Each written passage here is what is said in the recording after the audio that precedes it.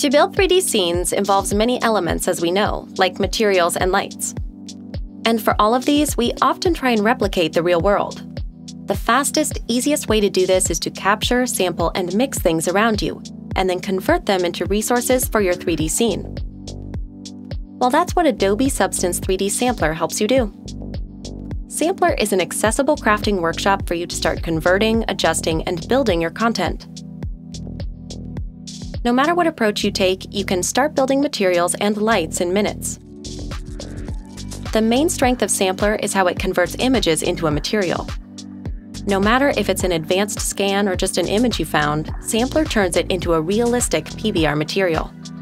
It corrects any unwanted lighting and reconstructs detailed height maps with artificial intelligence algorithms. Using a simple layer system, you can then further improve the material.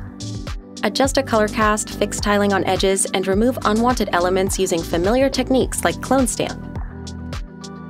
In a matter of minutes, your photograph comes to life as a 3D material.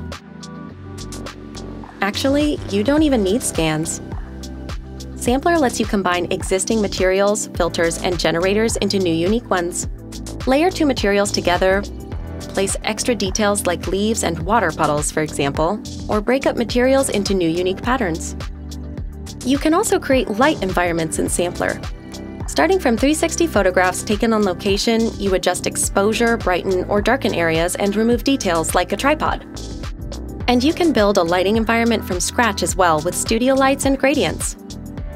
Whatever material or environment lights you cook up in Sampler, you can then export them for use elsewhere, be it a Substance file or converted to bitmaps.